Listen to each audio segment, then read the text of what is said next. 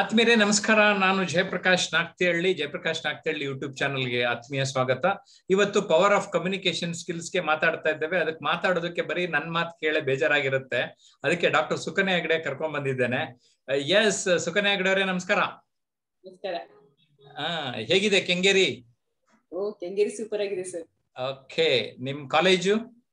It's going on very well. ನಿಮ್ college ಹೆಸರು full name ಹೇಳ್ತೀರಾ? INIMS ಅಂತ, international institute of management studies ಅಂತ ಹೇಳ್ಬಿಟ್ಟು. We are based at Kengeri satellite town. ನಮ್ಮಲ್ಲಿ PUC, degree, post graduation programmes like MCOM, MFA ಎಲ್ಲಾನು offer ಮಾಡ್ತಾ ಇದ್ದೀವಿ. ಇಟ್ಸ್ ಬೀನ್ 17 years ಇವಾಗ. 2005 ಅಲ್ಲಿ ಸ್ಟಾರ್ಟ್ ಮಾಡಿದ್ದು. It's going on well. ಹಾಗಾಗಿ ನಮ್ ಪರಿಚಯ ಹಾಗಾದ್ರೆ 25 ವರ್ಷ ದಾಟ್ಬಿಟ್ಟಿದೆ. ಹಾಗಾದ್ರೆ ಹೌದು, ಡೆಫಿನೆಟ್ಲಿ ಎಸ್, ಡೆಫಿನೆಟ್ಲಿ 25 ವರ್ಷ ದಾಟಿದೆ.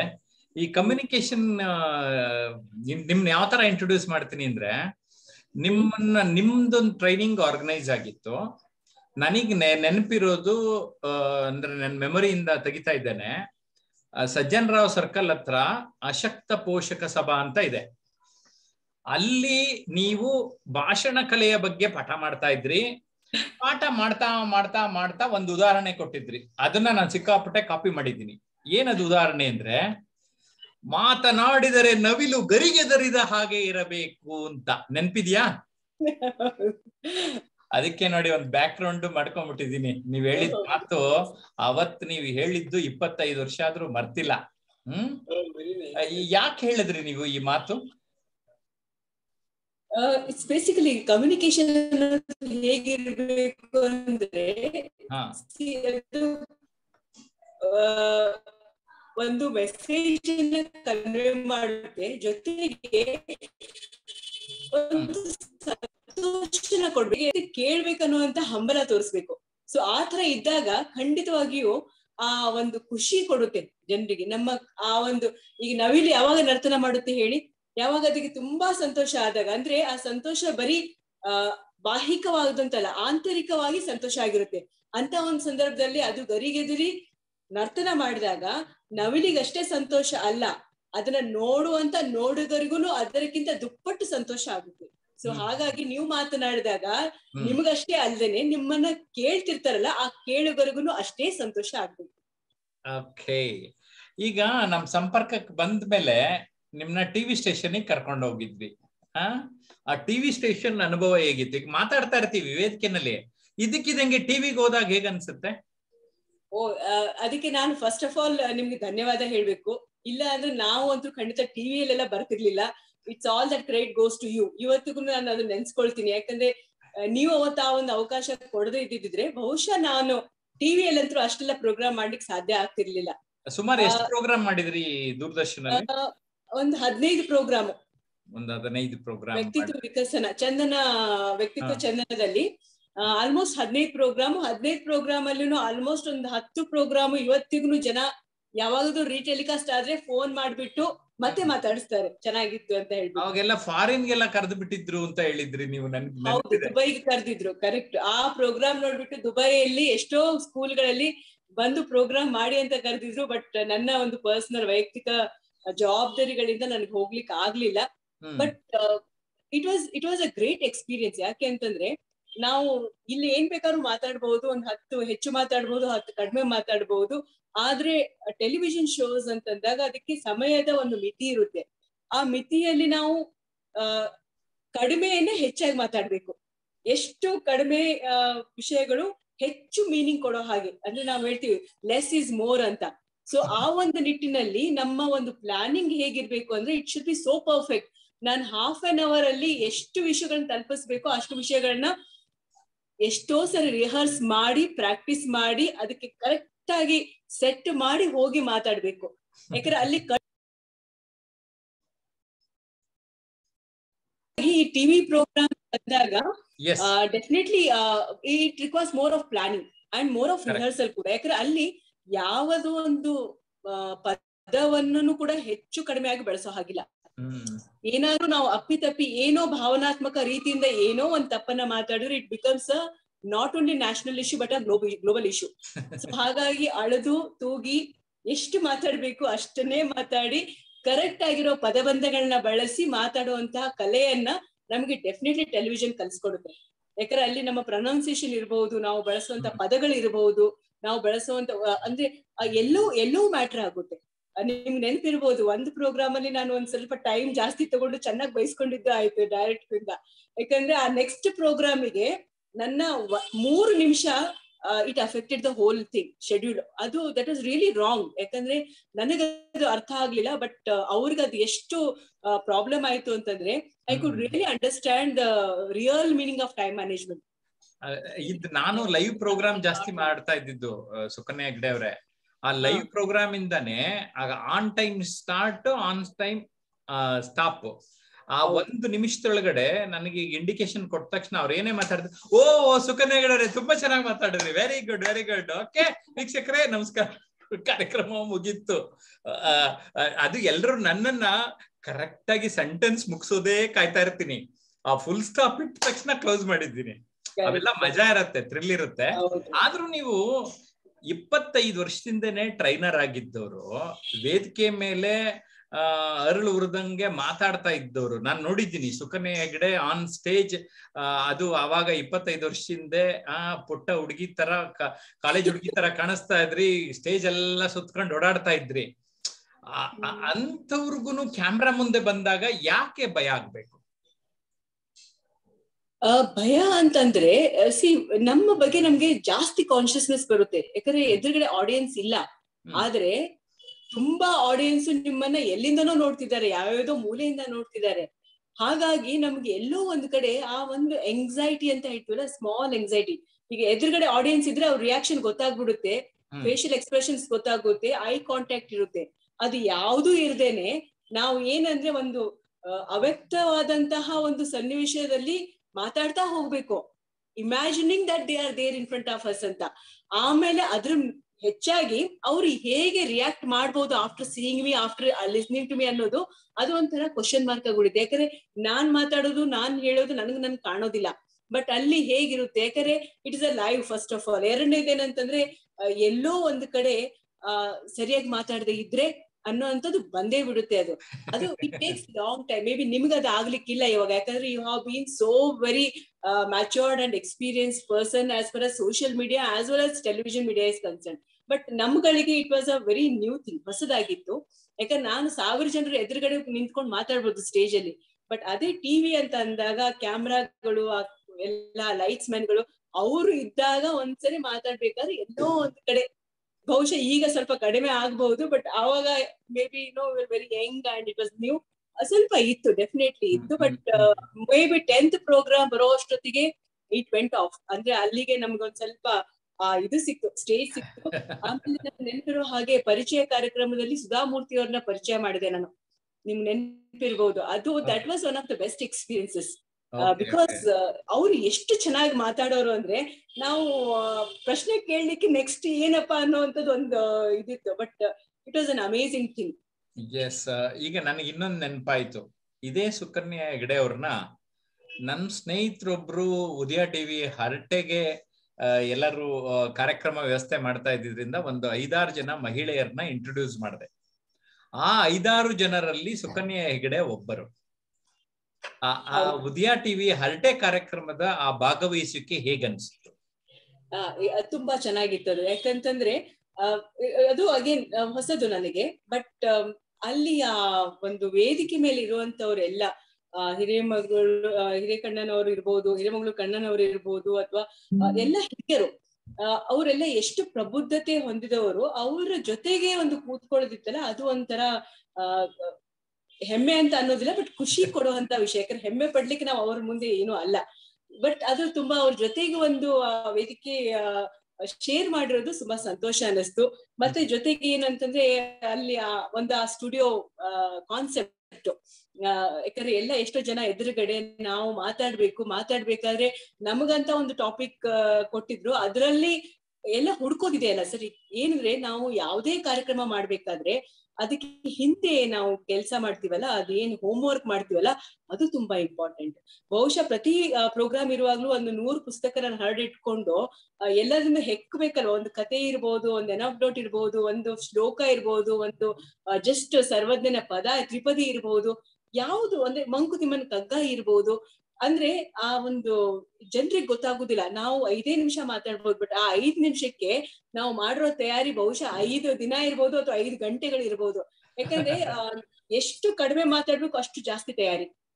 ನಾನು 10 ನಿಮಿಷ ಮಾತಾಡ್ಬೇಕಂದ್ರೆ 10 ಗಂಟೆ ತಯಾರಿ ಮಾಡ್ಬೇಕು. ಅದೇ ನಾನು 1 ಅವರ್ ಮಾತಾಡ್ಬೇಕಂದ್ರೆ ಬಹುಶಃ ನಾನೊಂದು 2-3 ಅವರ್ಸ್ ಓದ್ಕೊಂಡ್ರೆ ಸಾಕಾಗುತ್ತೆ. ಯಾಕಂದ್ರೆ 1 hour is a two long period to explain so many things. ಆದ್ರೆ 10 ನಿಮಿಷದಲ್ಲಿ ಎಲ್ಲವೂ ಹೇಳ್ಬೇಕಂದಾಗ it should be very crisp and precise. ಹಾಗಿರುವಾಗ my preparation goes really long. ಅದು ನಾವು ಯಾವುದೇ ಪ್ರೋಗ್ರಾಮ್, ಈಗ ನಿಮ್ಗೆ ಗೊತ್ತಿದೆ, ನೀವು ಒಂದು ಕಾರ್ಯಕ್ರಮ ಮಾಡ್ಬೇಕಂತಂದ್ರೆ ಎಷ್ಟು ಪ್ರಿಪ್ರೇಷನ್ ಮಾಡ್ತೀರಾ. ಬಹುಶಃ ನಿಮ್ಮ ಮನೇಲಿ ಎಷ್ಟು ಪುಸ್ತಕ ಇರ್ಬೋದು ಅಂತ ನಾನು ಊಹಿಸಬಲ್ಲೆ. ಈಗ ಥ್ಯಾಂಕ್ಸ್ ಟು ಗೂಗಲ್ ಅಲ್ಲಿ ಸುಮಾರು ವಿಷಯಗಳು ಸಿಗುತ್ತೆ. ಬಟ್ ನಾವು ಮಾಡೋ ಟೈಮ್ ಅಲ್ಲಿ ಹಾಗಿರ್ಲಿಲ್ಲ. ನನ್ನ ಹತ್ರ ಇವಾಗ 1000 ಬುಕ್ಸ್ ಕಲೆಕ್ಷನ್ ಇದೆ.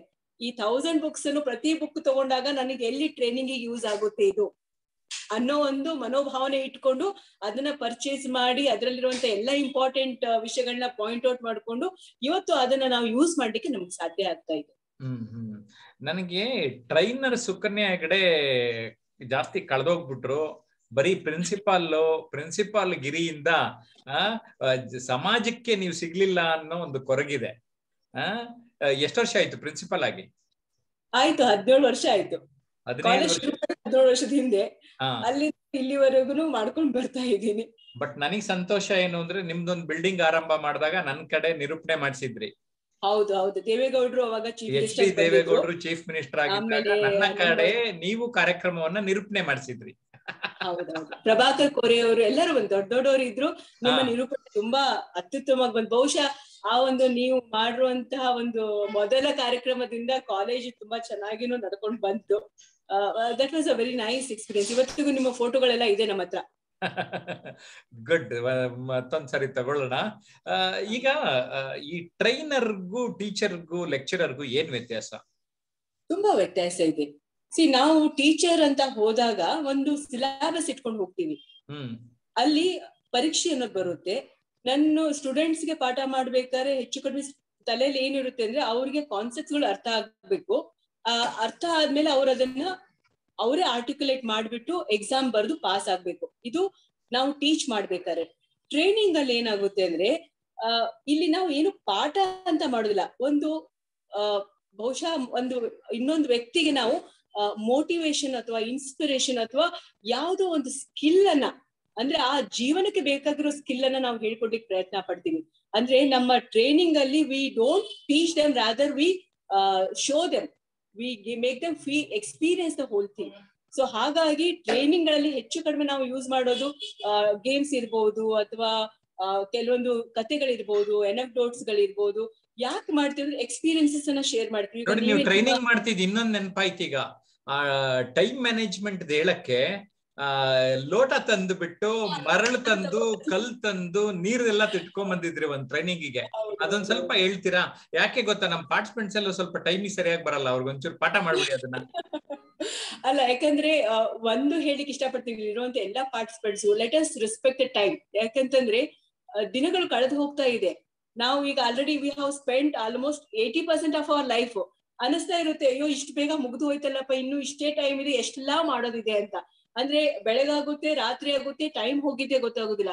ಇವತ್ತಂತೂ ಹೇಗಾಗಿದೆ, ನಮ್ ಕೈಯಲ್ಲಿ ಮೊಬೈಲ್ ಅಂತ ಬಂದ್ಬಿಟ್ರೆ ನಾವು ಸ್ವಲ್ಪ ವಾಟ್ಸಪ್ ನೋಡೋಣ ಅಂತ ಓಪನ್ ಮಾಡ್ತೀವಿ, ಅದು 1 ಗಂಟೆ ಆಗುತ್ತೆ. ಸ್ವಲ್ಪ ವಿಡಿಯೋ ನೋಡೋಣ ಅಂತ ಯೂಟ್ಯೂಬ್ ಓಪನ್ ಮಾಡ್ತೀವಿ, 2 ಗಂಟೆ ಹೋಗುತ್ತೆ. ಹೀಗೆ ನೋಡ್ತಾ ನೋಡ್ತಾ ಇಡೀ ದಿನ ಹೋಗುತ್ತೆ. Done nothing, zero. ನಾನ್ ಅದಕ್ಕೆ ನಮ್ ಸ್ಟೂಡೆಂಟ್ಸ್ಗೂ ಹೇಳುದು, ಯೂಟ್ಯೂಬ್ ಎಲ್ಲ ನೋಡ್ಬಿಟ್ಟು ನೀವು ಎಲ್ಲಾನು ಕಳ್ಕೊಳ್ತಿದ್ದೀರಾ, ಮಾಡಿದವ್ರಿಗೆ ಎಲ್ಲಾನು ಗಳಿಸ್ಕೊಡ್ತಿದ್ದೀರಾ ಅಂತ ಅಲ್ವಾ? ನಾನು ಬೇಕಂತಾನೆ ಆ ಉದಾಹರಣೆನ ಇಲ್ಲಿರೋರ್ಗೆ ಗೈಡ್ ಮಾಡಿ ನೀವು ಹೇಳಿ. ಸ್ಟೀವನ್ ಕೋವೆ ಅಂತ, ಈಸ್ ಅ ಗ್ರೇಟ್ ರೈಟರ್. ಅವರು ಈ ಒಂದು ಪುಸ್ತಕನ ಬರೆದಿದ್ದಾರೆ, ಫಸ್ಟ್ ಥಿಂಗ್ ಫಸ್ಟ್ ಅಂತ. ಅಂದ್ರೆ 7 habits of highly effective people ಅಂತೇಳಿ. ಆ ಒಂದು ಬುಕ್ ಅಲ್ಲಿ ಈ ಒಂದು ಎಕ್ಸ್ಪೆರಿಮೆಂಟ್ ಅನ್ನ ಅವರು ಮಾಡಿ ತೋರಿಸಿದ್ದಾರೆ. ಈ ಎಕ್ಸ್ಪೆರಿಮೆಂಟ್ ಏನಪ್ಪಾ ಅಂತಂದ್ರೆ, ನಾವು ಈ ಕೆಲವೊಂದು ಜಾರ್ ಅಂತ ಅನ್ಕೊಳ್ಳೋಣ. ಜಾರ್ ತಗೊಂಡ್ಬಿಟ್ಟು ಜಾರಿಗೆ ನಾವು ಒಂದಿಷ್ಟು ವಸ್ತುಗಳನ್ನ ಸೇರಿಸ್ಬೇಕು. ಏನೇನು ವಸ್ತುಗಳಿದೆ ನಮ್ಮ ಹತ್ರ ದೊಡ್ಡ ದೊಡ್ಡ ಕಲ್ಲುಗಳಿದೆ. ಅದ್ರ ಜೊತೆಗೆ ಒಂದ್ ಸ್ವಲ್ಪ ಆ ದೊಡ್ಡ ಕಲ್ಲಿನಕ್ಕಿಂತ ಚಿಕ್ಕ ಗಾತ್ರದ ಕಲ್ಲುಗಳಿದೆ. ಬಹುಶಃ ಒಂದು 10 mm ಜಲ್ಲಿ ಕಲ್ಲುಗಳು ಅಂತ ಅನ್ಕೊಳ್ಳಿ, ಅದು ಇದೆ. ಹಾಗೆ ನಮ್ಮ ಹತ್ರ ಒಂದಿಷ್ಟು ಮರಳು ಇದೆ, ಜೊತೆಗೆ ಒಂದಿಷ್ಟು ನೀರು ಇದೆ. ನನಗೆ ಇದನ್ನೆಲ್ಲ ಫಿಲ್ ಮಾಡ್ಬೇಕು. ನಾವು can we B interactive communication, interactive ಮಾಡಬಹುದಾ ಸರ್? ಇದನ್ನ ಪಾರ್ಟಿಸಿಪೇಟ್ ಮಾತಾಡಬಹುದು ಇದ್ರಲ್ಲಿ? ಮಾತಾಡ್ಸೋಣ. ಎಸ್, ಯಾರು ಮಾತಾಡ್ಬೋದು? ಸುಕನ್ಯಾ ಅವ್ರ ಜೊತೆ ಮಾತಾಡಿ. ಓಕೆ, ನನ್ನ ಪ್ರಶ್ನೆ ಇಷ್ಟೇ. ಈಗ ನಾನು ಹೇಳಿದೆನಲ್ಲ, ನನ್ನ ಹತ್ರ ಒಂದು ಜಾರ್ ಇದೆ, ಜಾರ್ ಅಂತ ಅನ್ಕೊಳ್ಳೋಣ. ಈ ಜಾರಲ್ಲಿ ಒಂದಿಷ್ಟು ವಸ್ತುಗಳನ್ನ ಹಾಕ್ಬೇಕು. ನನ್ನ ಹತ್ರ ದೊಡ್ಡ ಕಲ್ಲುಗಳಿದೆ, ದೊಡ್ಡ ಗಾತ್ರದ್ದು. ಹಾಗೆ ಅದಕ್ಕಿಂತ ಒಂದ್ ಸ್ವಲ್ಪ ಚಿಕ್ಕ ಗಾತ್ರದ್ದು ತೀರಾ ಜಲ್ಲಿ ಕಲ್ಲುಗಳಿದೆ, ಮರಳಿದೆ, ನೀರಿದೆ. ನಾನು ಈ ಜಾರನ್ನ ಫಿಲ್ ಮಾಡ್ಬೇಕು. ಸೊ ಯಾವ್ದನ್ನ ಮೊದಲು ಹಾಕ್ಬೇಕು ನೀವು ಹೇಳಿ. ಯಾರು ಬೇಕಾದ್ರೂ ಹೇಳ್ಬೋದು. ಯಾವ ವಸ್ತುವನ್ನ ಮೊದಲು ನೀರಲ್ಲಿ ಸಣ್ಣ ಸಣ್ಣ ಕಲ್ಲುಗಳನ್ನ ಹಾಕ್ಬೇಕಾಗತ್ತೆ. ಸಣ್ಣ ಸಣ್ಣ ಕಲ್ಲುಗಳನ್ನ ಹಾಕ್ಬೇಕು. Very nice, excellent. ಯಾರು ಹೇಳಿರೋದು? ಶಾರದಾ ಶೇಟ್ ಹೇಳಿ. ಅವ್ರ ಪ್ರಕಾರ ಮರಳು. ಮರಳು ಫಸ್ಟ್ ಹಾಕ್ಬೇಕಲ್ವಾ? Very good. ಯಾರು ಹೇಳಿದ್ರು? ಶಾರದಾ ಅಂತ. ಶಾರದಾ ಅವರು. ವೆರಿ ನೈಸ್ ಶಾರದಾ ಅವರೇ. ಮರಳನ್ನ ಫಸ್ಟ್ ಹಾಕ್ಬೇಕಂತ ಹೇಳಿದರು. ಮತ್ತೆ ಯಾರೋ ಒಬ್ರು ಕಲ್ಲುಗಳನ್ನ ಹಾಕ್ಬೇಕು ಅಂತ ಅಂದ್ರು. ಮತ್ತೆ ಬೇರೆಯವ್ರು ಹೇಳಿ, ಮಾತಾಡಿ. ಆಮೇಲೆ ದೊಡ್ಡ ಕಲ್ಲನ್ನ ಹಾಕ್ಬೇಕು. ಆಮೇಲೆ ದೊಡ್ಡ ಕಲ್ಲನ್ನ ಹಾಕ್ಬೇಕು. ಎಕ್ಸಲೆಂಟ್. ಓಕೆ, ನೀರ್ ತುಂಬಬೇಕು. ಆಮೇಲೆ ನೀರ್ ತುಂಬಬೇಕು. Okay, good. Okay, excellent. ಇನ್ನು ಯಾರಾದ್ರೂ ಇದ್ದೀರಾ ಹೇಳೋರು? ಓಕೆ, ಯಾರಿಲ್ಲ, ಎಷ್ಟೇ ಮಾತಾಡ್ತಾ ಇದ್ದಾರೆ. ಓಕೆ, ಈಗ ಮೊದ್ಲು ಶಾರದಾ ಅವ್ರದ್ದು ಎಕ್ಸಾಂಪಲ್ ತಗೊಳ್ಳೋಣ. ಅವ್ರೇನ್ ಹೇಳಿದ್ರು? ಮರಳನ್ನ ಹಾಕ್ಬೇಕು ಅಂತ. ನಾನು ಫುಲ್ ಮರಳು ಜಾರಲ್ಲಿ ತುಂಬಿಸ್ಬಿಡ್ತೀನಿ. ಅಲ್ಲೆಲ್ಲ ಹಾಕ್ತೀರಾ? ಜಾಗನೇ ಇರೋದಿಲ್ಲಲ್ವಾ? ಇದು ಆಗೋದಿಲ್ಲ. ಇನ್ನೊಬ್ರು ಏನ್ ಹೇಳಿದ್ರು? ಸಣ್ಣ ಕಲ್ಲುಗಳನ್ನ ಹಾಕ್ಬೇಕಂತ. ನಾನ್ ಸಣ್ಣ ಕಲ್ಲುಗಳನ್ನೆಲ್ಲ ತುಂಬಿಡ್ತೀನಿ. ದೊಡ್ಡ ಕಲ್ಲನ್ನೆಲ್ಲ ಹಾಕೋಣ, ಜಾಗ ಇರೋದಿಲ್ಲ ಅಲ್ವಾ? ಹಾಗೆ ನಾನು ನೀರು ಅಂತ ಯಾರು ಹೇಳಿದ್ರಲ್ಲ, ನೀರ್ ತುಂಬಿಡ್ತೀನಿ. ನೀರ್ ತುಂಬಿದ್ಮೇಲೆ ಕಲ್ಲು ಹಾಕ್ಲಿಕ್ಕೆ ಆಗುತ್ತಾ? ಹಾಕಿದ್ರೆ ನೀರೆಲ್ಲ ಚೆಲ್ಲ ಹೋಗುತ್ತೆ ಅಲ್ವಾ? ಸೊ ಇಲ್ಲಿ ನಾವು ಮಾಡ್ಬೇಕಾಗಿರೋದು, ಇದಕ್ಕೆ ಏನ್ ಹೇಳ್ತೀವಿ ಅಂದ್ರೆ ಪ್ರಯಾರಿಟೈಸಿಂಗ್ ದಿ ಥಿಂಗ್ಸ್. ಅಂದ್ರೆ ಫಸ್ಟ್ ಥಿಂಗ್ ಫಸ್ಟ್ ಅಂತ. ಯಾವ್ದನ್ನ ಮೊದಲು ಮಾಡ್ಬೇಕು, ಯಾವ್ದು ನೆಕ್ಸ್ಟ್ ಮಾಡ್ಬೇಕು ಅನ್ನೋದನ್ನ ನಾವು ಪ್ರಯಾರಿಟೈಸ್ ಮಾಡ್ಬೇಕಾಗುತ್ತೆ. ಸೊ ಹೆಚ್ಚಿನ ಸರಿ ನಾವ್ ಏನ್ ಮಾಡ್ತೀವಿ ಅಂದ್ರೆ ಈಸಿ ಆಗಿರೋ ಕೆಲ್ಸನ ಫಸ್ಟ್ ಮಾಡ್ಬಿಡ್ತೀವಿ. ಟೈಮೇ ಉಳಿಯೋದಿಲ್ಲ ಅಲ್ವಾ? ಇಲ್ಲಿ ಈ ಜಾರಲ್ಲಿ ಏನ್ ಮಾಡ್ಬೇಕಂದ್ರೆ ಫಸ್ಟ್ ನಾವು ದೊಡ್ಡ ದೊಡ್ಡ ಕಲ್ಲುಗಳನ್ನ ಹಾಕ್ಬೇಕು. ದೊಡ್ಡ ಕಲ್ಲು ಹಾಕಿದಾಗ ಆ ಸಂಧಿ ಕೊಂದಿಲೆಲ್ಲ ಜಾಗ ಇರುತ್ತೆ. ಸೊ ಆ ಜಾಗದಲ್ಲಿ ನಾವು ಇನ್ನೊಂಚೂರು ಅದಕ್ಕಿಂತ ಚಿಕ್ಕಿರುವಂತ ಕಲ್ಲುಗಳನ್ನ ಹಾಕ್ಬೇಕು. ಆವಾಗ್ಲೂ ಕೂಡ ಅಲ್ಲಿ ಸಂಧಿಗಳು ಮಧ್ಯದಲ್ಲಿ ಇರುತ್ತೆ. ಆ ಮಧ್ಯ ಸಂಧಿಯಲ್ಲಿ ನಾವು ಜಲ್ಲಿ ಅಂತ ಹೇಳಿದ್ವಲ್ಲ, ಆ ಕಲ್ಲುಗಳನ್ನ ಸೇರಿಸ್ಬೇಕು. ಯಾಕಂದ್ರೆ ಅದು ಹೋಗಿ ಕೂತ್ಕೊಳ್ಳುತ್ತೆ ಎಲ್ಲೆಲ್ಲೋ ಅಂತ. ಅದ್ರ ನಂತರ ಸ್ಯಾಂಡ್ ಇರುತ್ತೆ ಅಲ್ವಾ, ಅದನ್ನ ಜಸ್ಟ್ ಹಾಕಿ ಎಲ್ಲೆಲ್ಲೋ ನಿಮ್ಗೆ ಸ್ಪೇಸ್ ಇದೆ ಎಲ್ಲಾ ಕಡೆ ಹೋಗಿ ಕುತ್ಕೊಂಡ್ಬಿಡುತ್ತೆ. ಇಷ್ಟೆಲ್ಲ ಆದ್ಮೇಲೆ ನೀರು ಡೆಫಿನೆಟ್ಲಿ ಸಿಪಿನ್ ಆಗುತ್ತೆ. ಅಂದ್ರೆ ಎಲ್ಲದಕ್ಕೂ ನಾವು ಟೈಮ್ ಕೊಡ್ತೀವಿ, ಎಲ್ಲಾ ಕೆಲ್ಸಗಳನ್ನೂ ಮಾಡ್ತೀವಿ, ಆದ್ರೆ ಯಾವ ಕೆಲ್ಸವನ್ನು ಬಿಡೋದಿಲ್ಲ. ಅಂದ್ರೆ ದೊಡ್ಡ ಕಲ್ಲುಗಳು ಅಂತಂದ್ರೆ ನಾವು ಹೇಳ್ತೀವಿ ಎಲ್ಲಾ ಮೇಜರ್ ವರ್ಕ್ ಏನಿರುತ್ತಲ್ಲ, ನಮ್ಗೆ ಕೆಲವೊಂದ್ಸರಿ ಇಷ್ಟ ಆಗದೆ ಇರ್ಬೋದು. ಅಂದ್ರೆ ಈಗ ನೀವು ಊಟಕ್ಕೆ ಕೂತಾಗ ನಿಮ್ಗೆ ಹಾಗಲಕಾಯಿ ಪಲ್ಯ ಇಷ್ಟ ಇಲ್ಲ ಅಂತಂದಾಗ ಅದನ್ನ ಹಾಕಿರ್ತಾರೆ. ನಾವೇನ್ ಮಾಡ್ತೀವಿ? ಫಸ್ಟ್ ಅದನ್ನ ಗಬಗಬ ತಿಂದು ಮುಗಿಸ್ತೀವಿ ತಾನೆ, ಯಾಕಂದ್ರೆ ಅದು ಆಮೇಲೆ ತಿನ್ಲಿಕ್ಕೆ ಇಷ್ಟ ಆಗೋದಿಲ್ಲ ಅಂತ. ಅದೇ ತರ ಕೆಲವೊಂದು ಕೆಲ್ಸಗಳು ನಮ್ಗೆ ಕಷ್ಟ ಅನ್ಸಿದಾಗ ಅದನ್ನ ಫಸ್ಟ್ ಮಾಡ್ಬೇಕು. ಅದೇ ದೊಡ್ಡ ಕಲ್ಲುಗಳು. ಅದನ್ನ ಮುಗಿಸ್ಬಿಟ್ರೆ ನಮ್ಗೆ ಮಿಕ್ಕಿದ ಕೆಲಸ ಮಾಡ್ಲಿಕ್ಕೆ ಖಂಡಿತವಾಗೂ ಟೈಮ್ ಸಿಗುತ್ತೆ. ಮಿಕ್ಕಿದ ಕೆಲಸ ಅಂದ್ರೆ ಏನು? ಒಂದ್ ಸ್ವಲ್ಪ ಅದಕ್ಕಿಂತ ಲೆಸ್ ಇಂಪಾರ್ಟೆಂಟ್, ಲೆಸ್ ಡಿಫಿಕಲ್ಟ್, ಅದು ಆರಾಮಾಗಿ ತನ್ನಿಂತಾನೆ ಅದ್ರಲ್ಲಿ ಆಗ್ಬಿಡುತ್ತೆ. ಈ ಮರಳು ಅಂತ ಹೇಳಿದ್ನಲ್ಲ, it is all day to day work. ಎಷ್ಟೋ ಕೆಲಸಗಳು ನಾವ್ ಏನ್ ಮಾಡ್ತೀವಿ, ಒಂದು ಕೆಲಸ ಹಿಡ್ಕೊಂಡು ಮಿಕ್ಕಿದ ಕೆಲಸ ಎಲ್ಲ ಬಿಟ್ಬಿಡ್ತೀವಿ. ಅಯ್ಯೋ ಇವತ್ ನನಗೆ ಟ್ರೈನಿಂಗ್ ಪ್ರೋಗ್ರಾಮ್ ಮಾಡೋದಿದೆ, ನಾನು ಅಡಿಗೆ ಮಾಡೋದಿಲ್ಲ ಅಂತ ಹೇಳಲಿಕ್ಕೆ ಆಗುತ್ತಾ?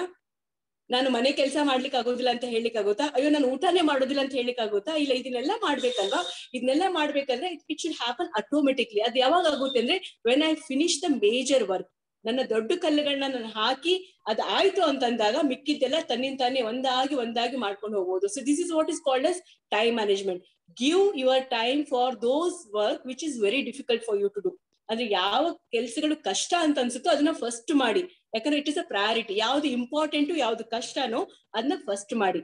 ಸೆಕೆಂಡ್, ಅದಕ್ಕಿಂತ ಸ್ವಲ್ಪ ಈಸಿ ಆಗಿರುವಂತದ್ದು ತನ್ನಿಂದ ತಾನೇ ಆಗುತ್ತೆ. ಲಾಸ್ಟ್ ನಾನು ನೀರ್ ಅಂತ ಹೇಳಿದ್ನಲ್ಲ, it is something day to day things. ಯಾರಿಗೋ ಕಾಲ್ ಮಾಡೋದಿರ್ಬೋದು, ಅಥವಾ ಯಾರಿಗೋ ಒಂದು ಮೆಸೇಜ್ ಕಳ್ಸೋದಿರ್ಬೋದು, ಅಥವಾ ನಿಮ್ ಮಗುಗೆ ಊಟ ಮಾಡ್ಸೋದೇ ಇರ್ಬೋದು, ಅಥವಾ ಯಾರಿಗೋ ಏನೋ ಕೊಡೋ ಅಂತದ್ ಇರ್ಬೋದು. So this all doesn't require thinking ನಾರ್ ಇಟ್ ರಿಕ್ವೈರ್ಸ್ ಎನಿ ಎಫರ್ಟ್ಸ್. ತನ್ನಿಂದ ತಾನೇ ಸ್ಮೂತ್ ಆಗಿ ಆಗ್ಬಿಡುತ್ತೆ ಅದು. ಸೊ ಅದನ್ನ ಯಾವಾಗ್ಲೂ ನಾವು ಲಾಸ್ಟಿಗೆ ಅಂತ ಇಡ್ಬೇಕು. ಸೊ ಹಾಗಾಗಿ this is called as Steven Covey ಅವರು ತುಂಬಾ ಬ್ಯೂಟಿಫುಲ್ ಆಗಿ ಇದನ್ನ ಹೇಳಿದ್ದಾರೆ. ಮತ್ತೆ ಎರಡನೇದು ಇಂಪಾರ್ಟೆಂಟ್ ವಿಷಯ ಇದ್ರಲ್ಲಿ ಏನಪ್ಪಾ ಅಂದ್ರೆ, ಎಲ್ಲಾ ಕೆಲ್ಸಾನು ಮಾಡಬಹುದು, ಯಾವ್ದನ್ನು ಬಿಡೋ ಹಾಗಿಲ್ಲ. ನಾನು ಇದು ಇಂಪಾರ್ಟೆಂಟ್ ಮಾಡಿದೀನಿ ಮಿಕ್ಕಿದ್ ಏನು ಮಾಡೋದಿಲ್ಲ ಅಂತ ಬಿಟ್ಬಿಟ್ರೆ ಏನಾಗುತ್ತೆ ಅವಾಗ?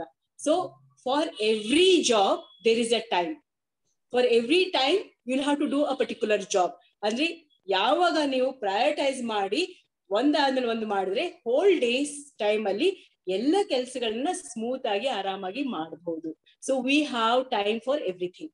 ಫ್ಯಾಮಿಲಿಗೂ ಟೈಮ್ ಕೊಡ್ಬೋದು, ಈಗ ನಾನು ಯಾಕೆ ನಿಮ್ಮ ಹತ್ರ ಇಷ್ಟ ಕತೆ ಹೇಳಿಸ್ತೆ ಅಂದ್ರೆ, ಪವರ್ ಆಫ್ ಕಮ್ಯುನಿಕೇಶನ್ ಅಲ್ಲಿ ಒಂದು ವಿಷಯವನ್ನ ಇಟ್ಟುಕೊಂಡು, ಈಗ ನಿಮ್ಮ ಹತ್ರ ಸ್ಯಾಂಪಲ್ ಇರ್ಲಿಲ್ಲ ಇವತ್ತು, ಆ ಟ್ರೈನಿಂಗ್ ಅಲ್ಲಂತೂ ನೀವೆಲ್ಲಾನು ಇಟ್ಕೊಂಡ್ ಬಂದಿದ್ರಿ. ಎಲ್ಲೆಲ್ಲಿ ಹುಡುಕಿದ್ರಿ? ಕಲ್ಲು ಮಣ್ಣೆಲ್ಲ ನಿಮ್ ಮನೆ ಅಕ್ಕಪಕ್ಕ ಎಲ್ಲ ಹುಡುಕಿ ಎಲ್ಲವೂ ಇಟ್ಕೊಂಡಿದ್ದೀರಿ. ಅಂದ್ರೆ ನಾವ್ ಅದನ್ನು ಕ್ಯಾರಿ ಮಾಡ್ಬೇಕಾಗ್ತದೆ. ನಮ್ಗೆ ಏನ್ ಬೇಕು, ಅದ್ರ ಆಕ್ಟಿವಿಟೀಸ್ಗೆ ಏನ್ ಮೆಟೀರಿಯಲ್ ಬೇಕು, ನೀವು ಲಿಟ್ರಲಿ ಕ್ಯಾರಿ ಮಾಡಿದ್ದು ನನ್ನ ಕಣ್ ಮುಂದೆ ಇನ್ನೂ ಜ್ಞಾಪಕ ಇದ್ದಿದ್ದಕ್ಕೆ ನಾನು ಕೇಳಿದೆ. ಜೊತೆಗೆ ನಮ್ಮ ವೀಕ್ಷಕರಿಗೆ ಅರ್ಥ ಆಗ್ಲಿ, ಹೇಗೆ ಒಬ್ಬ ಟ್ರೈನರು ಶ್ರಮ ಇರುತ್ತೆ ಅದರಿಂದ ಎಷ್ಟು ಮೆಟೀರಿಯಲ್ಗಳನ್ನು ಗಮನ ಹರಿಸ್ಬೇಕು ಅನ್ನುವ ಮಾಹಿತಿಯನ್ನು ಕೂಡ ಕೊಟ್ರಿ. ಈಗ ನನ್ಗೆ ಬೇಸಿಕ್ ಈ ಕಮ್ಯುನಿಕೇಶನ್ ಅಂದ್ರೆ ಏನು ಸುಕನ್ಯಾರೆ? ನಾನು ಕಮ್ಯುನಿಕೇಶನ್ ಎಕ್ಸ್ಪ್ಲೇನ್ ಮಾಡ್ಬೇಕು ಅಂದ್ರೆ ಅದಕ್ಕಿಂತ ಮುಂಚೆ ನಾನು ನಮ್ಮಲ್ಲಿರುವಂತ ಎಲ್ಲ ಪಾರ್ಟಿಸಿಪೆಂಟ್ಸ್ ಕೇಳಿಕ್ ಇಷ್ಟಪಡ್ತೀನಿ. ನಿಮ್ ಪ್ರಕಾರ ಕಮ್ಯುನಿಕೇಶನ್ ಏನು? ಯಾಕಂದ್ರೆ ಎಲ್ಲರಿಗೂ ಒಂದು ಫೇರ್ ಐಡಿಯಾ ಇದೆ, ಏನೋ ಒಂದು ಕಮ್ಯುನಿಕೇಶನ್ ಅಂದ್ರೆ ಡೇ ಟು ಡೇ ನಾವು ಮಾಡುವಂತ ಒಂದು ಆಕ್ಟಿವಿಟಿ ಇದು. So let audience tell me according to them what is communication. ನಿಮ್ ಪ್ರಕಾರ ಕಮ್ಯುನಿಕೇಶನ್ ಏನು? ಸಂವಹನ ಕಲೆ ಅಂದ್ರೆ ಏನು?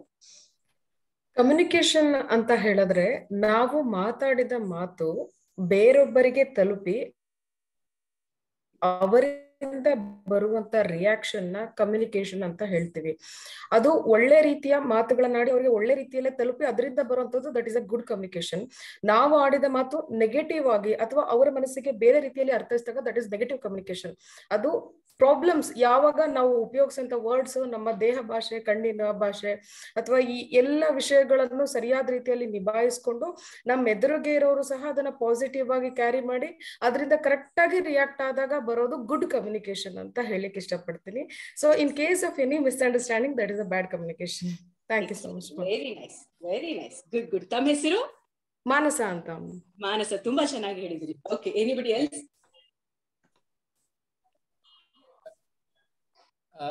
ಮಾತಾಡೋದಿದ್ರೆ ಅನ್ಮ್ಯೂಟ್ ಮಾಡಿ ಮಾತಾಡಿ, ಒಬ್ರು ಮಾತ್ರ ಮಾತಾಡಿ ಸಾಕು. ಎಸ್, ಯಾರು ಮಾತಾಡ್ತಾ ಇಲ್ಲ madam, you can continue. Okay, yeah. So communication ಅಂತಂದ್ರೆ ಈಗ ಮಾನಸ ಅವ್ರು ಹೇಳಿದ ಹಾಗೆ ನಾವು ಮಾತಾಡುವಂತದ್ದನ್ನ ಒಬ್ರು ಅರ್ಥ ಮಾಡ್ಕೊಳ್ಬೇಕು ಒಂದು. ಎರಡನೇದು ಅದು ಪಾಸಿಟಿವ್ ನೆಗೆಟಿವ್ ಅನ್ನೋದು ನಾವು ಡಿಸೈಡ್ ಮಾಡ್ಬೇಕು and how you should take it ಅಂತ. ಈಗ ನಾನು ಎಲ್ಲರಿಗೂ ಒಂದು I just give an example. ನಮ್ಗೆಲ್ಲರಿಗೂ tea ಮಾಡ್ಲಿಕ್ಕೆ ಬರುತ್ತೆ ಅಲ್ವಾ? ಚಹಾ ಮಾಡ್ಲಿಕ್ಕೆ ಎಲ್ಲರಿಗೂ ಬರುತ್ತಾ? ಅದಕ್ಕೆ ಬೇಕಾಗಿರೋ ಇಂಗ್ರೀಡಿಯೆಂಟ್ಸ್ ಏನು? ಚಹಾ ಪುಡಿ ಬೇಕು, ಸಕ್ಕರೆ ಬೇಕು, ನೀರ್ ಬೇಕು, ಹಾಲ್ ಬೇಕು, ಮತ್ತೆ ಸ್ಟೋವ್ ಫ್ಯೂಯಲ್ ಬೇಕಲ್ವಾ?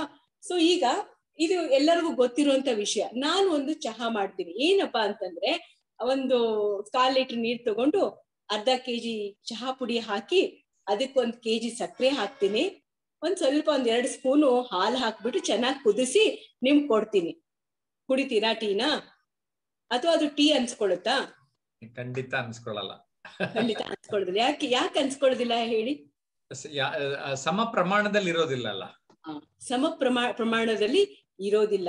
ಮತ್ತೆ ಪ್ರಾಬ್ಲಿ ಒಂದು ಇಂಗ್ರೀಡಿಯೆಂಟ್ ಮಿಸ್ಸಿಂಗ್ನು ಇರುತ್ತೆ ಅದ್ರಲ್ಲಿ. ಅಂದ್ರೆ ಕಮ್ಯುನಿಕೇಶನ್ ಅಂತಂದ್ರೆ ಬರೀ ಮಾತನಾಡೋದಷ್ಟೇ ಅಲ್ಲ. ನಾವು ಅನ್ಕೊಳ್ತೀವಿ ಕಮ್ಯುನಿಕೇಶನ್ ಅಂದ್ರೆ ಎಕ್ಸ್ಚೇಂಜ್ ಆಫ್ ಐಡಿಯಾಸ್ ಅಥವಾ ಮೆಸೇಜ್ ಅಂತ. ಅದು ಒಂದು ಭಾಗ, ಬಹುಶಃ ಅದು ನಿಮ್ಮ ಸಕ್ಕರೆ ಅಥವಾ ನೀರ್ ಆಗ್ಬಹುದು. ಅದ್ರ ಜೊತೆಗೆ ನಮ್ಗೆ ಬೇಕಾಗಿರೋದು writing, reading, listening and observing.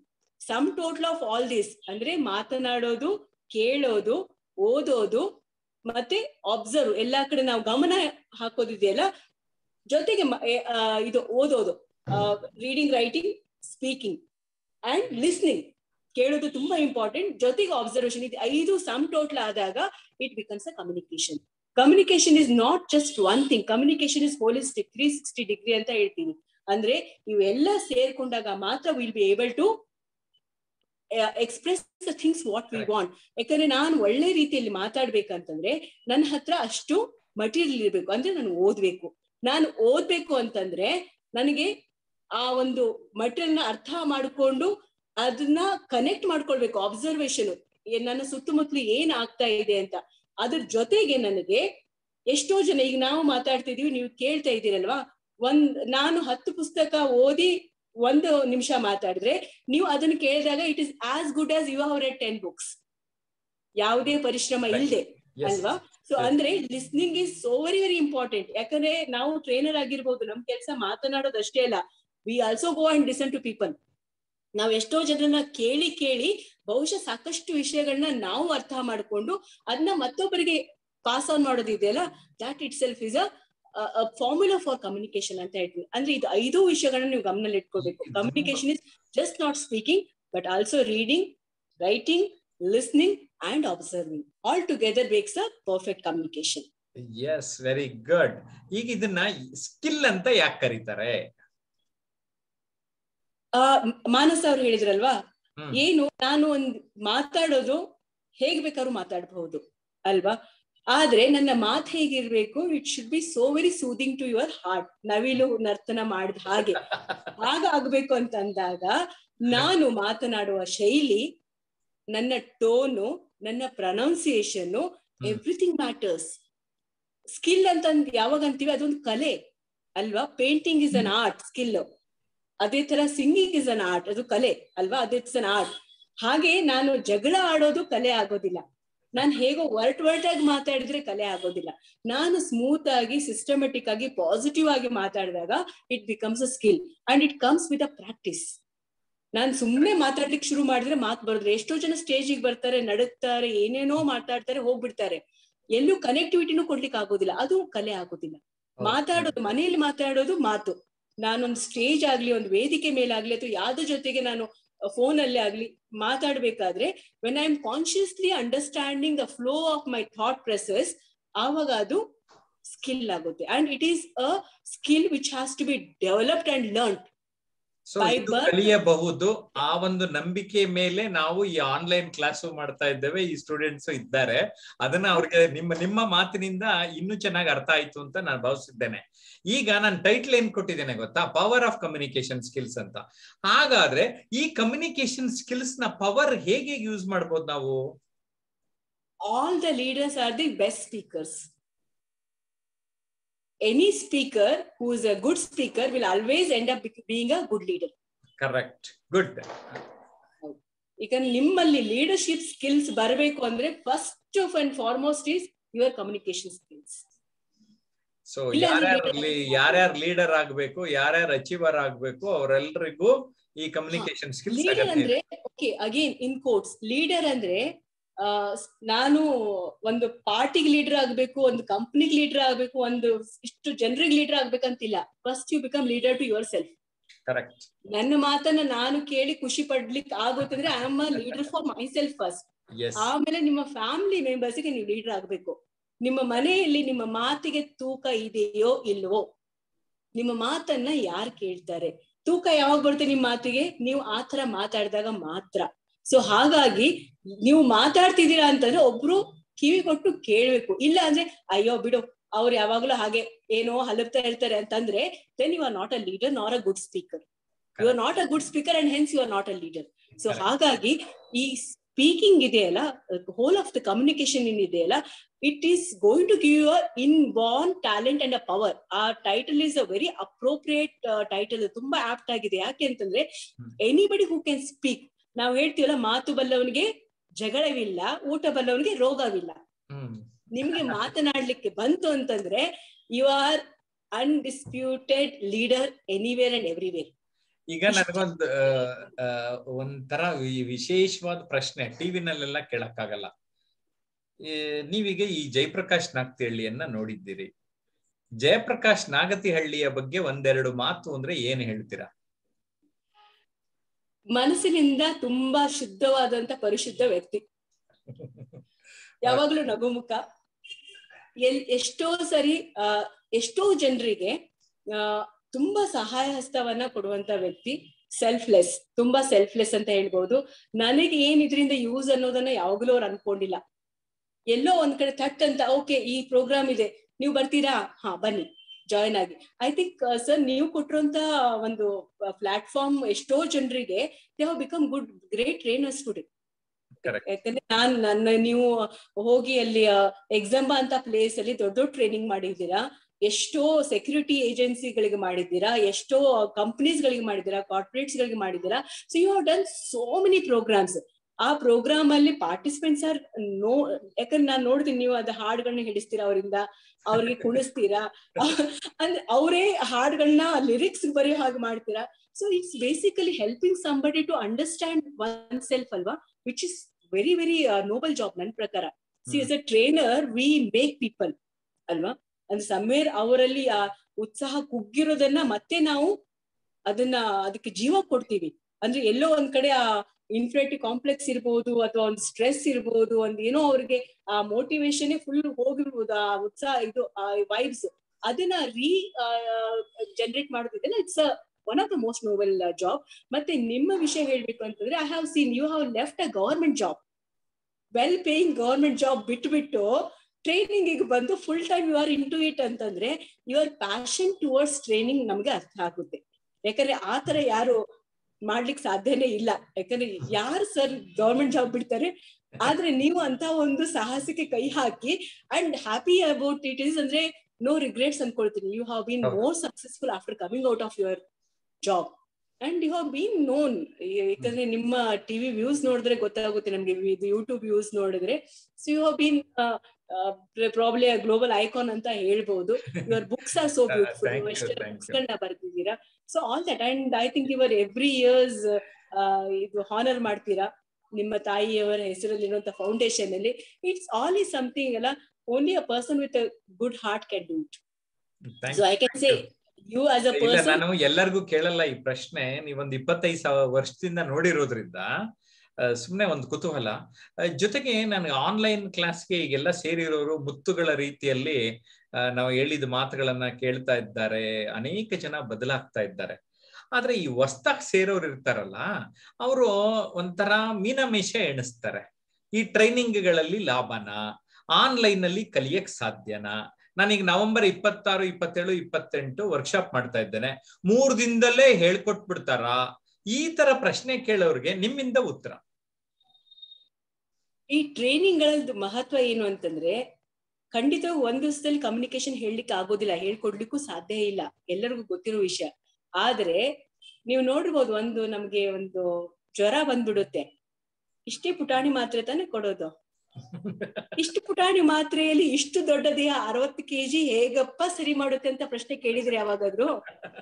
ಇಲ್ಲ ತಾನೆ. ಅದೇ ತರ ಒಂದು ದಿವಸದ training can change your whole life. ನೀವು ಇಡೀ ದಿನ 6 hours 7 hours ಏನ್ ಅಟೆಂಡ್ ಮಾಡ್ತೀರಾ, ಅದು 7 hours ಅಲ್ಲಿ ನಿಮಗೆ ಬೇಕಾಗಿರೋದು 7 minutes ಮಾತ್ರ. ಆ 7 minutes ಯಾವ ಅವರ್ ಅಲ್ಲಾದ್ರೂ ಆಗ್ಬಹುದು. That is going to B changing thing for your life. ಈಗ ನಾನು ಆನ್ಲೈನ್ ಅಲ್ಲಿ ತಮಗ್ ಗೊತ್ತಿರ್ಲಿ ಅಂತ ಮಾಹಿತಿ ಹೇಳ್ತಾ ಇದ್ದೇನೆ. ಸಿಲ್ವರ್, ಗೋಲ್ಡ್, ಡೈಮಂಡ್ ಅಂದ್ಬಿಟ್ಟು ಒಂದ್ಸರಿ ಕೋರ್ಸಿಗೆ ಸೇರಿದ್ರೆ ಲೈಫ್ ಟೈಮ್ ಸಪೋರ್ಟ್ ಕೊಡ್ತಾ ಇದ್ದೀನಿ. I think no other trainer is giving that life time support. ಅಂದ್ರೆ ನಾನು ಬದುಕಿರೋವರೆಗೂ ನೀವು ಸಂಪರ್ಕದಲ್ಲಿ ಇಟ್ಕೊಳ್ರಿ, ಪಾಠ ಕ್ವಶನ್ ಕೇಳ್ರಿ ಅಂತ. ಹೇಗಿದೆ ನನ್ನ strategy?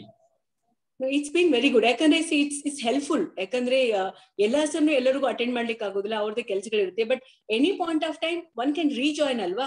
And value for your money. ಏನೇ ನೀವು ಎಷ್ಟೇ ಒಂದು ಫೀಸ್ ಅಂತ ಕಟ್ಟಿದಾಗ ಯು ವಿಲ್ ಆಲ್ವೇಸ್ ಫೀಲ್, ಅಯ್ಯೋ ನನ್ ಮಿಸ್ ಆಯ್ತು, ಇವತ್ತು ನೆಟ್ವರ್ಕ್ ಸಿಗ್ಲಿಲ್ಲ, ಮತ್ತೊಂದಾಯ್ತು ಅನ್ನೋಂತ ಪ್ರಾಬ್ಲಮ್ ಇಲ್ವಲ್ಲ. You can always rejoin and again listen to ದಾಟ್ ಅಂತೇಳಿ.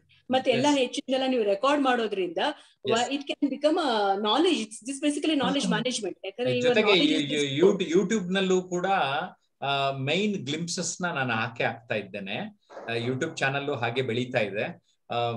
ಈ ಕ್ಯಾಂಪ್ಗೆ ಅಥವಾ ಆನ್ಲೈನ್ ಕೋರ್ಸಿಗೆ ಬರೋರು 9341259267 ಕರೆ ಮಾಡಬೇಕು ಅಂತ ವಿನಂತಿ ಮಾಡ್ತೇನೆ. ಈಗ ನಮ್ ಜೊತೆ ಇಲ್ಲಿ ಹೊಸದಾಗಿ ಸೇರಿದ್ದಾರೊಬ್ರು, ಈ ರೂಪಾ ಹೆಗ್ಡೆ ಅಂತ. ಏನ್ ರೂಪಾ ಹೆಗ್ಡೆ, ನಮ್ಮಿಬ್ರು ಮಾತುಕತೆ ಹೇಗ ಅನ್ನಿಸ್ತು? ತುಂಬಾ ಚೆನ್ನಾಗಿತ್ತು ಅನ್ನೋದ್ಕಿಂತ ನಮಗೆ ತುಂಬಾ ವಿಚಾರಗಳು ನೀವು ಮಾತಾಡ್ತಾ ನಾನಂತೂ ಕಲ್ತ್ಕೊಂಡೆ. ಅದನ್ನ ಎಷ್ಟು ಫಾಲೋ ಮಾಡ್ತೀನಿ ಅನ್ನೋದು ಗೊತ್ತಿಲ್ಲ. ಮೇಡಮ್ ಜಿ ಹೇಳಿದ್ರು ಆ ಮರಳಿನ ಪಾಠ ನಂಗೆ ತುಂಬಾ ಇಷ್ಟ ಆಯ್ತು. ನಾನು ಕೂಡ ಆನ್ ಸ್ಟೇಜ್ ಅಲ್ಲಿ ಮಾತಾಡೋ ಸಂದರ್ಭಗಳು ತುಂಬಾ ಬರುತ್ತೆ. ಮೇಡಮ್ ತುಂಬಾ ಸೂಕ್ಷ್ಮಗಳನ್ನ ತಿಳಿಸಿಕೊಟ್ರು. ಅದು ನನಗೆ ಎಷ್ಟು ಕ್ಯಾಚಿ ಆಯ್ತು ಅಂತಂದ್ರೆ, ನಾನು ಎಷ್ಟು ಪ್ರಿಪೇರ್ ಆಗ್ತೀನೋ ಅಷ್ಟು ಕಡಿಮೆ ಮಾತಾಡ್ತೀನಿ. ಕಡಿಮೆ ಮಾತಾಡದಷ್ಟು ಮೆಸೇಜ್, ಎಷ್ಟು ಕಡಿಮೆ ಮಾತಲ್ಲಿ ಹೆಚ್ಚು ಮೆಸೇಜ್ ಗಳನ್ನ ಕೊಡ್ತೀನಿ, ಹೆಚ್ಚು ಜನಕ್ಕೆ ತಲುಪ್ತೀನಿ, ಅವರ ಒಂದು ಮೈಂಡ್ಗೆ ಕೂತ್ಕೋತೀನಿ ಅನ್ನೋದನ್ನ ತಿಳಿಸಿಕೊಟ್ರು. ಅದು ತುಂಬಾ ಇಷ್ಟ ಆಯ್ತು. ಸುಕನ್ಯಾ ಹೆಗ್ಡೆ ಮೇಡಮ್, ತುಂಬಾ. ನಮಸ್ಕಾರ ಮೇಡಮ್. ನಮ್ಮ ಸುಕನ್ಯಾ ಮೇಡಮ್ ಅವರಿಗೆ ನನ್ನ ನಮಸ್ಕಾರಗಳು. ಇವತ್ತಿನ ದಿವಸ ನಮ್ಮ ಮೇಡಮ್ ಅವರು ಬಹಳ ಚೆನ್ನಾಗಿ ಹೇಳಿದ್ರು. ಸುಕನ್ಯಾ ಮೇಡಮ್ ಅವರು ಫಸ್ಟ್ 3 ಸ್ಟೆಪ್ ಅನ್ನು ಹೇಳಿದ್ರು. ಅವರು ಟೀಚರ್, ಲೆಕ್ಚರರ್ ಅಂಡ್ ಟ್ರೈನರ್. ಇದನ್ನ ನಾನು ನಿಮ್ಮದೇ ಎಕ್ಸಾಂಪಲ್ ಆಗಿ ಹೇಳ್ತೀನಿ, ಏನು ತೊಂದರೆ ಇಲ್ಲ. ನೀವು ಇಷ್ಟು ವರ್ಷದಲ್ಲಿ ಹಂತವಾಗಿ ಏನೋ ಮಾಡಿದ್ದೀರಾ ಕಾರ್ಯಕ್ರಮಗಳನ್ನ. ಟೀಚರ್ ಆಗಿಯೂ ಕೆಲಸ ಮಾಡಿದಿರ ಅಂತ ಅನ್ಸುತ್ತೆ, ಲೆಕ್ಚರ್ ಆಗಿದ್ದೀರಿ, ಈಗ ಟ್ರೈನರ್ ಆಗಿ ಮಾಡ್ತಾ ಇದ್ದೀರಿ. ಕಮ್ಯುನಿಕೇಶನ್ ಅಂಡ್ ಸ್ಕಿಲ್ ಈಗ ಹೇಳಿದ್ರಲ್ಲ ಅವರು, ನಿಮ್ಮದೇ. ನಾನು ಬೇರೆದವ್ರಿಗೆ ಉದಾಹರಣೆ ಕೊಡಲ್ಲ, ನಿಮ್ಮ ಬಗ್ಗೆ ನಾನು ಹೇಳ್ತೀನಿ. ಈಗ ನೀವು ಮಾಡ್ತಾ ಇರೋದು, ಈಗ ಕಮ್ಮಿಂಗ್ ಲಾಸ್ಟ್ ಲೀಡರ್ಶಿಪ್ ಹೇಳಿದ್ರು ಅವರು. ಈಗ ನಿಮ್ಮಲ್ಲಿ ಬರೋದು ಲೀಡರ್ಶಿಪ್ ಗುಣಗಳು ನೋಡ್ತಾ ಇದೀವಿ ನಾವು, ಕಮ್ಯುನಿಕೇಶನ್ ಸ್ಕಿಲ್ ಅಂಡ್ ಲೀಡರ್ಶಿಪ್. ಅದಕ್ಕಾಗಿ ಇವತ್ತು ಮೇಡಮ್ ಅವ್ರು ಹೇಳಿದ ಪಾಠವನ್ನು ನಾನು ಸೂಕ್ಷ್ಮವಾಗಿ ಕೇಳಿದ್ದೀನಿ. ಎಲ್ಲ ಪ್ರತಿಯೊಂದನ್ನು ಒಂದೊಂದು ಶಬ್ದನ ನಾನು ಬಹಳಷ್ಟು ಪೇಷನ್ಸ್ ಇಂದ ಕೇಳಿದ್ದೀನಿ. ಬಹಳ ಅರ್ಥಪೂರ್ಣವಾಗಿ ಅವ್ರು ಹೇಳಿದಾರೆ ಮೇಡಮ್, ತಮ್ಮ ಎಕ್ಸ್ಪೀರಿಯನ್ಸ್ ಶೇರ್ ಮಾಡಿದ್ರು. ಹಾಗೂ ಅವರು ಲೆಕ್ಚರರ್, ಒಂದು ಕಾಲೇಜಲ್ಲಿ ಅವರು HOD ಇರೋದ್ರಿಂದ ಒಂದು ಲೆಕ್ಚರರ್ ಪಾಠ ಆಗಿದೆ. ಅದರಿಂದ ಆಮೇಲೆ ನೀವು ಈಗ ಟ್ರೈನರ್ ಆಗಿ ಸ್ಕಿಲ್ ಕಮ್ಯುನಿಕೇಶನ್ ನಮ್ಗೆ ಕೊಡ್ತಾ ಇದ್ದೀರಿ. ಈ ಕಮ್ಯುನಿಕೇಶನ್ ಈಗ ನಮ್ಮ ಯೂಟ್ಯೂಬ್ ಚಾನಲ್ನಲ್ಲಿ ಹೇಳ್ತಾ ಇದ್ದೀರಿ, ನೋಡ್ತಾ ಇದೀವಿ ನಾವು. ಅದು ಸ್ಕಿಲ್ ಕಮ್ಯುನಿಕೇಶನ್. ಆಮೇಲೆ ಈಗ ಲೀಡರ್ಶಿಪ್ ಬಂತು ನೋಡಿ. ಈಗ ನಾನು ಲಾಸ್ಟ್ ನಿಮ್ಮ ಬಗ್ಗೆ ಹೆಚ್ಚಿಗೆ ಹೇಳಲ್ಲ, ನಾವೆಲ್ಲ ಪಾರ್ಟಿಸಿಪೆಂಟ್ ಎಲ್ಲ ನೋಡ್ತಾ ಇದೀವಿ ನಿಮ್ಮ ಲೀಡರ್ಶಿಪ್ ಆಗ ನೀವು ಕೊಡ್ತಾ ಇರೋ ಒಂದು ಸಬ್ಜೆಕ್ಟ್ ಆಗಿರ್ಬೋದು ಅಥವಾ ಪ್ರತಿಯೊಂದು. ಆಮೇಲೆ ಈಗ ನಾವು ಮೇಡಮ್ ಅವ್ರು ಹೇಳಿದ್ರು ಲೀಡರ್ಶಿಪ್ ಹೇಗಿರಬೇಕು ಅನ್ನೋದು ಹೇಳಿದ್ರು. ಫಸ್ಟ್ ನಮ್ಮ ಮನೆಯಲ್ಲಿ ನಾವು ಲೀಡರ್ಶಿಪ್ ಆಗಿ ಬೆಳಿಬೇಕು, ಆಮೇಲೆ ನಮ್ಮ ಅಕ್ಕಪಕ್ಕದ ಏರಿಯಾದಲ್ಲಿ ನಾವು ಲೀಡರ್ಶಿಪ್ ಆಗಬೇಕು, ಆಮೇಲೆ ನಮ್ಮ ಸಮಾಜಕ್ಕಾಗಿ ನಾವು ಲೀಡರ್ಶಿಪ್ ಆಗಬೇಕು, ಆಮೇಲೆ ಮೂರನೇದಾಗಿ ನಮ್ಮ ಊರಿಗೆ ಲೀಡರ್ಶಿಪ್ ಆಗಿ ಬೆಳಿಬೇಕು, ಆಮೇಲೆ ನಾವು ಯಾವುದು ಅದರ್ ಥಿಂಗ್ಸ್. ಆ ಥರ ಲೀಡರ್ಶಿಪ್ ಏನಿದೆ ಇದು ನಮ್ಮಿಂದನೇ ಅಳವಡಿಸ್ಕೋಬೇಕು. ಅವ್ರು ಹೇಳಿದ್ರಲ್ಲ, first of all our home, ಮನೆಯಿಂದ. ಅಂದ್ರೆ ನಾವು ಹೇಳುವ ಮಾತಿನಲ್ಲಿ ತೂಕ, ಸ್ಕಿಲ್, ಮೆಜರ್ಮೆಂಟ್ ಅಂತ ಹೇಳಿದ್ರಲ್ಲ, ಪ್ರತಿಯೊಂದು ನಾವು ಮಾತನಾಡೋ ಶೈಲಿಯಲ್ಲಿ ಒಂದು ಮೆಜರ್ಮೆಂಟ್ ಅಂತ ಇರಬೇಕು ಅಂತ ಹೇಳಿದ್ರು. ಅದು ಬಹಳ ಉಪಯೋಗ ಆಗುತ್ತೆ ಸರ್. ನಾವು ಅತಿ ಹೆಚ್ಚು ಮಾತಾಡಿದ್ರು ನೋವಾಗುತ್ತೆ. Thank you sir. Thank you Manasa. Thank you sir. Thank you madam. ನಮಸ್ಕಾರ ಮೇಡಮ್. ಆಕ್ಚುಲಿ ಟ್ರೈನರ್ ಆಗ್ಬೇಕು ಅಂದ್ರೆ ಟ್ರೈನರ್ ಆಗ್ಲಿಕ್ಕೆ ಎಲ್ಲರೂ ಬರ್ತಾರೆ, ಬಟ್ ಒಬ್ರು ಪರಿಪೂರ್ಣವಾದ ಟ್ರೈನರ್ ಆಗ್ಲಿಕ್ಕೆ ಮೇನ್ ಪಾಯಿಂಟ್ಸ್ ಅಂದ್ರೆ ಏನ್ ಹೇಳಕ್ ಇಷ್ಟಪಡ್ತೀರಾ ಮ್ಯಾಮ್ ನಿಮ್ ಎಕ್ಸ್ಪೀರಿಯನ್ಸ್ ಅಲ್ಲಿ? ಸರ್ ಹೇಳ್ಬಹುದಾ? ಹೇಳಿ. ಓಕೆ. ಈಗ ಏನಾಗುತ್ತೆ ಅಂದ್ರೆ ನಾವುಗಳೆಲ್ಲ ಮಾತನಾಡೋದು ಮತ್ತೆ ಟ್ರೈನಿಂಗಿಗೂ ವ್ಯತ್ಯಾಸ ಹೇಳ್ತೀನಿ. ಇಲ್ಲಿ ಮಾತನಾಡ್ಬೇಕಾದ್ರೆ ಏನ್ ಹೇಳ್ತೀವಿ ನೋಡಿ, ನೀವೇನೋ ಒಂದು ಕಷ್ಟ ಹೇಳ್ತೀರಾ, ನನಗೆ ಕಷ್ಟ ಹೇಳಿದಾಗ ನಾನು ಹೇಳ್ತೀನಿ, ನೀವು ಪಾಸಿಟಿವ್ ಆಗಿ ಇರ್ಬೇಕು, ಪಾಸಿಟಿವ್ ಆಗಿ ಥಿಂಕ್ ಮಾಡಿ, ಅದಕ್ಕೆ ಸೊಲ್ಯೂಷನ್ ಹುಡುಕಿ, ಇದನ್ನೆಲ್ಲ ಹೇಳ್ತೀನಿ. ಅಂದ್ರೆ ನಾನು ಏನ್ ಮಾಡ್ಬೇಕು ಅಂತ ಹೇಳ್ತೀನಿ ಆಸ್ ಅ ಕಾಮನ್ ಕಮ್ಯುನಿಕೇಶನ್ ಇರುವಾಗ. ಅದೇ ನಾನು ಟ್ರೈನರ್ ಅಂತ ಆದಾಗ ವಾಟ್ ಐ ಡೂ ಇಸ್, ಏನ್ ಮಾಡ್ಬೇಕಂತ ಹೇಳೋ ಬದಲಿಗೆ ಹೇಗೆ ಮಾಡ್ಬೇಕು ಅಂತ ಹೇಳ್ತೀನಿ. It is not what you should do, rather how you should do. ಈಗ ನಾನು ಹೇಳ್ತೀನಿ, ನೀವು ಹೇಳ್ತೀರ ನನ್ನ ಹತ್ರ ಬಂದು, ನನಗೆ ಇಂಗ್ಲಿಷ್ ಮಾತನಾಡ್ಲಿಕ್ಕೆ ಬರ್ತಾ ಇಲ್ಲ ಮೇಡಮ್, ಕಮ್ಯುನಿಕೇಶನ್ ಅದಕ್ಕೆ ಪ್ರಾಬ್ಲಮ್ ಆಗುತ್ತೆ ಅಂತ ನೀವು ನನ್ನ ಹತ್ರ ಎಕ್ಸ್ಪ್ರೆಸ್ ಮಾಡ್ತೀರಾ. ಅವಾಗ ನಾನೇನ್ ಹೇಳ್ಬಹುದು ನಿಮ್ಗೆ, ಅಯ್ಯೋ ರನನ್ ಮಾರ್ಟಿನ್ ಓದಿ, ಇಂಗ್ಲಿಷ್ ಟಿವಿ ನ್ಯೂಸ್ ಚಾನೆಲ್ಸ್ ನೋಡಿ, ಇದನ್ನೆಲ್ಲ ನಾನು ಏನ್ ಮಾಡ್ಬೇಕು ಅಂತ ಹೇಳ್ತೀನಿ ವಿನಃ ಹೇಗ್ ಮಾಡ್ಬೇಕಂತ ಹೇಳಿಲ್ಲ. ನಾನು ಏನ್ ಮಾಡ್ಬೇಕು as a trainer, what are the different procedures you should follow. ಆ ಇಂಗ್ಲಿಷ್ನ ಕಲೀಲಿಕ್ಕೆ ನಾನು ಏನೇನ್ ಮಾಡ್ಬೇಕು, ಹೇಗ್ ಮಾಡ್ಬೇಕು, ಪಾಸಿಟಿವ್ ಆಟಿಟ್ಯೂಡ್ ಡೆವಲಪ್ ಮಾಡ್ಬೇಕು ಅಂತ ಅಂದ್ರೆ ಹೇಗ್ ಮಾಡೋದು, ಅದಕ್ಕೆ ನಾನು ನಿಮಗೆ ಸೊಲ್ಯೂಷನ್ಸ್ ಕೊಡ್ಬೇಕು ತಾನೆ. So as a good trainer I should teach you how to do rather then asking you what to do are telling you what to do. Adu, that is a basic difference between a normal person and a trainer. Trainer will always help you to do how to do the activities, how to improvise yourself, how to motivate yourself. ಎಲ್ಲದಕ್ಕೂ ಒಂದು solution ಅಂತ ಕೊಡುವಂತಹ ವ್ಯಕ್ತಿ trainer. So you should search solutions. ಅದು ಹೇಗೆ ಬರುತ್ತೆ ಅದೇ ನಾನು ಹೇಳಿದ್ನಲ್ಲ, ಓದೋದ್ರಿಂದ, ಬರೆಯೋದ್ರಿಂದ, ಕೇಳೋದ್ರಿಂದ, ಅಬ್ಸರ್ವೇಷನ್ ಮಾಡೋದ್ರಿಂದ you will learn more and then you give it to others. S, Ravi ಅವರೇ, ರವಿ ಇಂಜಿನಿಯರ್. ಎಲ್ಲರಿಗೂ ನಮಸ್ಕಾರ. ಮೇಡಮ್ ಅವರು ತುಂಬಾ ಚೆನ್ನಾಗಿ ಹೇಳಿದ್ರು ಸರ್. ಅಂದ್ರೆ ಈ ಭಾಷಣವನ್ನ ಮಾಡ್ಬೇಕಂತಂದ್ರೆ ಅದಕ್ಕೆ ಪ್ರಿಪರೇಷನ್, ಈಗ ನೀವು ಒಂದ್ ಕಡೆ ಹೇಳಿದ್ರಿ 5 ಗಂಟೆ ಭಾಷಣ ಮಾಡೋದಲ್ಲ, 5 ನಿಮಿಷ ಭಾಷಣಕ್ಕೆ 5 ಗಂಟೆ ಪ್ರಿಪರೇಷನ್ ಇರಬೇಕು ಅಂತಕ್ಕಂಥದ್ದು. ಸೊ ಅದು ಅದ್ರ ಬಗ್ಗೆ ಮೇಡಮ್ ಹೇಳಿದ್ರು. ಮತ್ತೆ ಟೈಮ್ ಅನ್ನ ರೆಸ್ಪೆಕ್ಟ್ ಕೊಡಬೇಕು ಅಂತಕ್ಕಂಥದ್ದು, ಅಂದ್ರೆ ಇಂಪಾರ್ಟೆನ್ಸ್ ಆಫ್ ಟೈಮ್ ಬಗ್ಗೆ ಹೇಳಿದ್ರು. ಆಮೇಲೆ ನೀರು ಕಲ್ಲುಗಳ ಕಥೆ ಹೇಳಿದ್ರು. ಅದೆಲ್ಲ ನಮ್ಗೆ ತುಂಬಾ ಚೆನ್ನಾಗಿ ಅನಿಸ್ತು ಅಂತಕ್ಕಂಥದ್ದು. ಹಾಗೇನೆ ಕಮ್ಯುನಿಕೇಶನ್ ಅಂದ್ರೆ ಏನಂತಕ್ಕಂಥದ್ದು, ನಾವು ಸಡನ್ ಆಗಿ ನಾನ್ ಥಿಂಕ್ ಬಂದಿದ್ದು ಒಂದು ಸಂದೇಶವನ್ನ, ನಮ್ಮ ಸಂದೇಶನ ಇನ್ನೊಬ್ಬರಿಗೆ ಮುಟ್ಟಿಸೋದು ಅಂತಕ್ಕಂಥದ್ದು. ಬಟ್ ಆದ್ರೆ ಅವ್ರು ಮೇಡಮ್ ಅವರು ಇಷ್ಟೊಂದೆಲ್ಲ ಸೇರಿದ್ರೆ, ಸ್ಪೀಕಿಂಗ್ ಆಗಿರ್ಬೋದು, ಲಿಸ್ನಿಂಗ್, ರೀಡಿಂಗ್, ರೈಟಿಂಗ್ ಮತ್ತೆ ಅಬ್ಸರ್ವಿಂಗ್ ಇಷ್ಟ ಸೇರಿದ್ರೆ ಕಮ್ಯುನಿಕೇಶನ್ ಆಗ್ತಿದ್ರು. ಸೊ ಒಟ್ಟಾರೆಯಾಗಿ ತುಂಬಾ ಚೆನ್ನಾಗಿತ್ತು ಸರ್ ಕ್ಲಾಸ್. ನನಗೆ ಖುಷಿ ಆಯ್ತು. Okay, good. ಎಸ್, ಶಾರದಾ ಶೇಟ್ ಮಾತಾಡ್ತೀರಾ?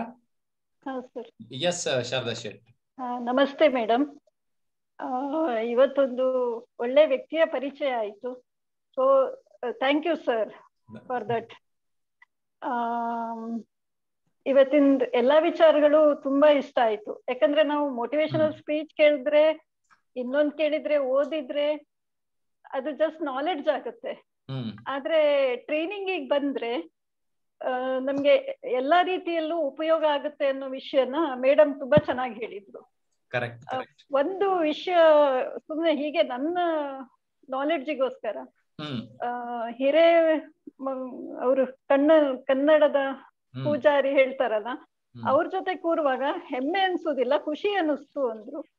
ಆ ಹೆಮ್ಮೆ ಮತ್ತೆ ಖುಷಿಯ ವ್ಯತ್ಯಾಸ ಏನು ಅಂತ ನೀವ್ ಹೇಳ್ತೀರಾ? ಇಲ್ಲ, ನೀವೇ, ನಿಮಗೆ ಕೇಳಿದ್ದಾರೆ. ಹೆಮ್ಮೆ ಅಂತಂದಾಗ ಎಲ್ಲೋ ಒಂದು ಕಡೆ ನಮ್ಮ ಅಭಿಮಾನ ಅನ್ನೋಕ್ಕಿಂತ ಅಹಂ ಬಂದ್ಬಿಡುತ್ತೆ ಅಲ್ವಾ? ಈ ದೊಡ್ಡವರು ಅಂತಂದಾಗ ನಮ್ಗೆ ಅಹಂ ತೋರಿಸುವಂತ ಅಧಿಕಾರ ಇಲ್ಲ. ನಾವು ಅವ್ರ ಜೊತೆ ಕೂತ್ಕೊಂಡಾಗ ಹೆಮ್ಮೆ ಅನ್ನೋಕ್ಕಿಂತ ನಮಗೆ ಎಲ್ಲೋ ಒಳಗಡೆಯಿಂದ ಆಂತರಿಕ ಸಂತೋಷ, ಇವ್ರ ಜೊತೆಗೆ ನಾನು ವೇದಿಕೆ ಹಂಚ್ಕೊಳ್ತಾ ಇದ್ದೀನಲ್ಲ ಅನ್ನುವಂತ ಒಂದು ಆ ಧನ್ಯತಾ ಭಾವನೆ ಇದೆಯಲ್ಲ, ಅದು ಬರುತ್ತೆ.